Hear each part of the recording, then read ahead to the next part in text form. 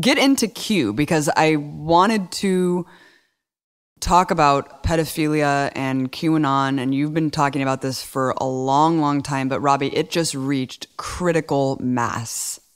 Let's set up the QAnon discussion by just really quickly talking about the walls closing in with the Mueller investigation. Yes. Because so Rudy Giuliani did an incredible thing. He went on CNN live for 30 minutes straight, defending all these new allegations that have been piling up against Trump through the Mueller investigation, like right when Manafort was going on trial. And it's one of the worst, jobs I've ever seen Rudy do so far. It's truly incredible that Trump thinks this is working in his favor. And the things Trump has been tweeting about Mueller, even today, he's just something totally out of left field, but I was like, oh, damn, Trump is going for the jugular. He's like, the fake news media is super dangerous. They could start war, ! And all these people are like, oh my God. Chuck Todd was like, I have to respond to this right now. So Trump, it seems like he's just totally freaking out about this Mueller investigation, something totally out of left field that Rudy Giuliani threw out during that 30-minute interview, because Trump tweeted it that day that why doesn't Mueller talk about the business dispute that we had? Is he going to mention what it was about? Trump tweeted this. And then Rudy Giuliani was asked about it, and he's like, well, I can't talk about that. As his lawyer, I'm not allowed to talk about that. And they're like, but what is he even talking about? Right. Why didn't Trump mention this months ago when he was appointed as the special prosecutor? Why didn't he say there's a conflict of interest here? I had a business dispute with this guy. Why would he throw that out now? It just seems like Trump is being cornered and freaking out. So what's so weird about getting to Q is that I didn't realize this fully until maybe a month ago, that one of the core narratives in the Q conspiracy, the QAnon conspiracy, in case anybody hasn't listened to me and Abby discuss this before, the QAnon is an anonymous 4chan, 8chan poster who since October, 17th, 2017, has been posting claiming to be an insider in the Trump administration with Q security clearance who knows that the deep state is trying to take down Trump, and he's part of a insider counter coup to take down the deep state with the help of the U.S. military, top military intelligence and U.S. military to stop this deep state coup that's comprised of Hillary Clinton, the Obama administration, John Brennan, Comey, all these former administration officials. But one of the interesting parts of this conspiracy that I didn't really understand is that Q also claims that Mueller is not actually investigating Trump, is that he is what is he saying he's doing? That he is secretly investigating and about to take down all of these deep state coup people. Wait, what? And so it's like a pro-Mueller twist? Yes. Mueller is a secret white hat, and it's all a smokescreen and a distraction. So even Rudy Giuliani's performance on TV, that was just beautiful Oscar-winning acting on the part of Rudy Giuliani. Wow, so it's getting Trump's crazy, complex. unhinged tweets where he's getting mad at Mueller every day and throwing out business dispute shit, that's all part of the plan. Oh, wow, cool. And I didn't realize this actually until the media, this is what was so interesting and why we're talking about it again, is the media finally had to talk about this QAnon conspiracy.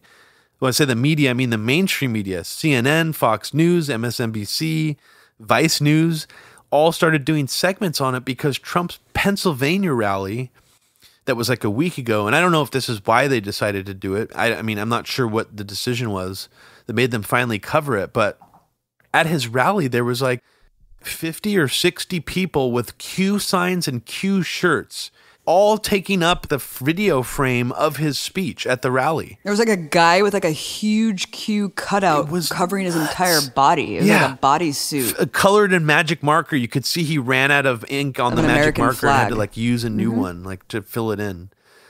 Oh, what was even weirder, Trump tweeted, and keep in mind, Q has claimed that he's close to Trump personally, and that Trump has been winking and nodding and hinting at Q's existence the whole time. So this is part of the conspiracy also, is that Trump knows about it and he approves of it, and that they're together and trust the plan to drain the swamp and destroy the deep state. After this rally, Trump actually posted a video of it, and the very first frame of the video was a guy waving a giant Q symbol, at 0-00 into the video. And I was just like, what the fuck? That's nuts. This is the video that the White House released officially? So the discussion, I mean, this is what's so weird is there is a debate here, not... See, and then maybe this makes me seem crazy, is I am leaning towards the idea now that Trump's White House is winking and nodding to QAnon, but the idea of Q being actually close to Trump we have no idea if that's actually true. It could just be the Trump White House winking and nodding to it because they approve of what its goal seems to be, which is to lock down and make Trump's base stay intact and have all this faith that he's actually draining the swamp and that he's not going to get impeached, and that the Mueller investigation is actually the opposite of what it seems. So let me just give credit to Pierce Redmond of Porkins Policy, because I was having this discussion with them, and I was like telling him, that actually kind of convinced me that actually is some kind of truth to the idea that this person is close to Trump. And he's like, well, what about if it's just Trump's people know about this QAnon anonymous poster and want to wink and nod to it, even if they're not, has nothing to do with them. And I'm like, oh shit, like that actually could work. That's maybe even more likely. So Sarah Sanders was actually asked about Q for the first time in a press conference in the White House by a Newsmax reporter. She totally dodges and ignores the question and says she doesn't approve of any like violent fringe protesters like coming to Trump's rallies. Jared Holt of Right Wing Watch has been doing a lot of good coverage on Q. He thinks that that's also possible, that at this point it does seem like by omitting it, at the very least, by the Trump administration not addressing it and letting it go on for this long, that they actually are actively encouraging it, sort of like winking and nodding to it. So that's very possible, I think. There were all these rumors that came out that Cernovich spread saying that Trump's Secret Service removed people's Q signs at the rally. And Sean Hannity, right around this time where Q said the biggest drop, the world is going to like change forever, the month of August 2018, Sean Hannity, who's already not just dog whistled to Q, but retweeted QAnon promoting Twitter accounts, told Mark Levine the Mueller witch hunt won't matter in a month because something big is about to come out that'll blow it out of the water. And I mean, that seems to be directly referencing the Q posts that like happened that week. That's what's so bizarre about all this. It's just crazy that this has gone on this long. CNN, MSNBC, media is finally starting to cover it, but Sean Hannity's been like sort of winking to it for a while. And there's something about these 3,000 sealed indictments that all the Q followers believe is actually secretly the Obamas and the Clintons and all these people who are part of this deep state coup to try to remove Trump from office that are actually going to be indicted at the end of all this. It's really strange. I mean, I don't even know what else to say about it. So, Robbie, one of the craziest things to me about this was how non-fringe the QAnon thing is. At first, you've been talking about this for so long because you've been plugged into this like subculture, but it is so fucking mainstream that we're talking about one rally here. It's not that QAnon people came from all over the country like the Unite the Right thing to show up. This is his base. It's hard to actually gauge. I don't know if there's actually been any polls done to see how many of his supporters or how many people on the right believe in this. But seeing it in a Pennsylvania rally, all these local people mostly wearing these shirts and holding these signs, I think was just very revealing of how many people in his base actually believe in this. It really all came to a head. I think that's part of why the mainstream media decided to cover it at that point. Why do you think they let them in the rally? Like they vet people to be behind Trump and stuff. Why do they let them in? I'm leaning towards the idea now that Trump's own people are winking and nodding to this and letting it go on forever, or just letting it go on purpose because they think somehow it helps them. But Q has been trying to convince all his followers that he's actually not just approved by Trump, but that he's like close to Trump and then he's in communication with him. So it just gets really weird because on this Vice News special that they did about it, a guy sat down with two of his Q supporters who were at the rally who like Vice News spotted wearing Q memorabilia, Q shirts. They went back to their house like the day after, I think, to interview them about it. In a lot of ways, a lot of the things they were saying, I was like surprised. The guy was like going through all these different conspiracies. He's like, do you believe in the JFK conspiracies? Do you believe in this? And the things that they believed and didn't believe, I was like, well, they're actually kind of more intelligent in some ways than like the average conspiracy theorist. I was a little bit surprised at first. So the president points at you. How quickly after that did you know that like this had become a big deal? I was driving home, and he jumped on his iPad. Yes, I always go to the Great Awakening on Reddit. It's like my site for the Q. And somebody said to the guy with the Q cutout, Q's looking for you. And I guess Q did post while we were there. Trump pointed you out purposely. We had no clue. And then everybody's like, Q and half the world's looking for you. It's confirmed. Yeah. What's confirmed? Confirmed that it's Trump. It's not him, but it's the Q team. And he validates it by doing those little things. Mm-hmm. Letting us know that, you know, he hears us and, you know, we're on the same, it's the Q movement team. Is this a fun thing to know about, a fun thing to be a part Yes. of? It's fun because things get revealed. It's fun because we know before it's going to happen a lot of times. And then they actually said something that I hate to admit, kind of like convinced me into thinking that Trump was directly winking and nodding to QAnon a few months back. I think it was actually on Easter Day. He was on the White House balcony, and the Vice News reporter is like, well, so what? You know, what was one of the things that convinced you that this was real? It was a guy who was actually really close to Trump or was like telling the truth. And they're like, well, he told us to follow the white rabbit. Poster asked Q, is there something, can you get Trump to fit in the phrase tip top to prove that you're real? And Q said, I'll see what I can do. And then the next day, I guess was Easter, Trump is there on the balcony of the White House with a rabbit in a rabbit costume, a white rabbit costume. And he goes on a very bizarre rant where he says that this house, this place, this building, whatever it's called, we like to keep it in a tip-top shape. And as some like to say, tippy-top shape. Basically, that happening convinced thousands, if not hundreds of thousands of people into believing that this is definitely real now. And it kind of really personally weirded me out because it definitely seems like more than just a coincidence. So yeah, and then Q wrote, did you watch today? Yeah. Like he said it. Yep. It's really creepy. And it's even creepier that an article that I collaborated with Whitney Webb on got mentioned by QAnon in a posting. His actual posting was posted on June 28th. He says, desperate agencies do stupid things. Dead cat bounce. You may have the site, but we have the source. Then he links to WikiLeaks tweeting out the article that Whitney Webb and I collaborated on, which was an article in Mint Press News saying that this seems like a neocon slant, that QAnon is pushing Iranian regime change. What is this? Is this some kind of like Trump administration psyop? That's what our article is about. QAnon continues his post saying, panic is good. Panic is right. July 2018, the month the world discovers the truth. Conspiracy no more. Time to feed. So that's interesting because he was saying July was the month, but it's actually already passed now. We're in August and nothing, big has come out since then. So it's very weird. I don't know really what to make of it at this point other than just being creeped out by it because what is it? And a lot of actually smart people who hadn't really commented on QAnon before are starting to echo similar sentiments. So I don't feel as crazy anymore for thinking that this actually might be something that Trump's White House is part of. When you were talking about this, I always thought it was just a shit poster because he couldn't even spell or, his grammar was really bad. I mean, it was a complete joke. And I thought it was just, a shit poster just basically doing it all for lulz until the white rabbit tippy top thing.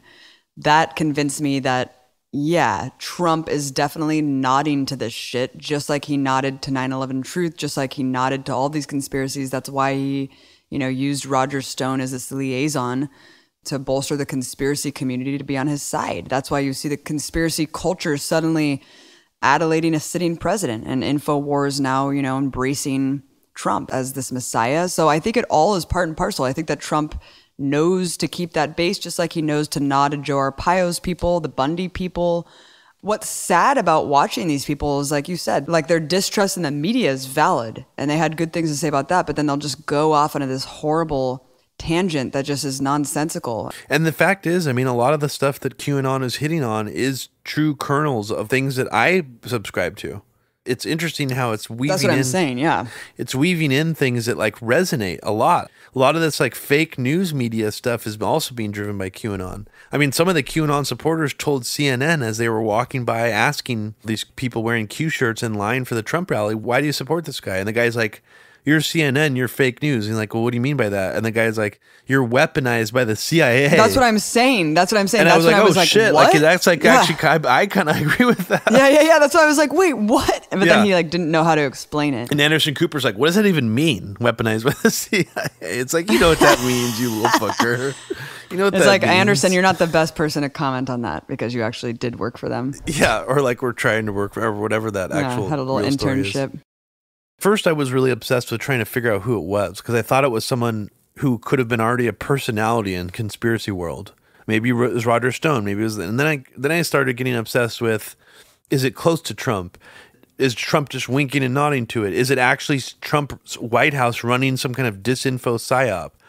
And then that became less interesting to me because then I thought, well, if it's close to Trump or not, what's the goal of it? What is the end goal of this?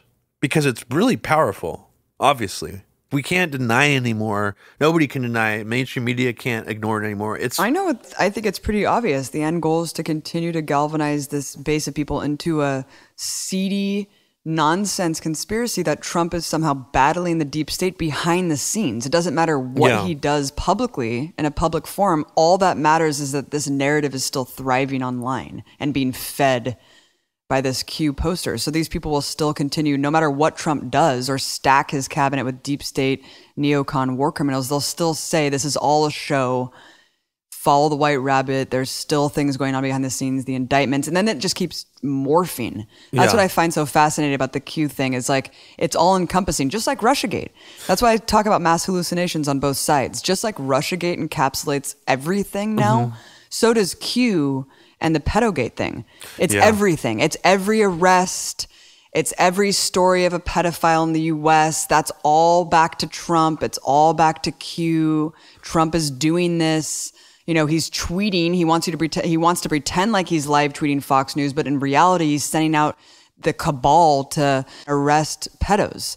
And I just had an argument with someone who heard me on the Sam Tripoli show talking about how I think it's bullshit and pedogate isn't real. And he was like, what about this? And it was just a random story about an arrest of a pedophile. I was like, how could you possibly think this is some mastermind operation? It's just a random arrest of some guy. Yeah. And then he was like, well, what about this? Because then it morphed into this, where then he posted how Trump announced that January was like sex trafficking awareness month.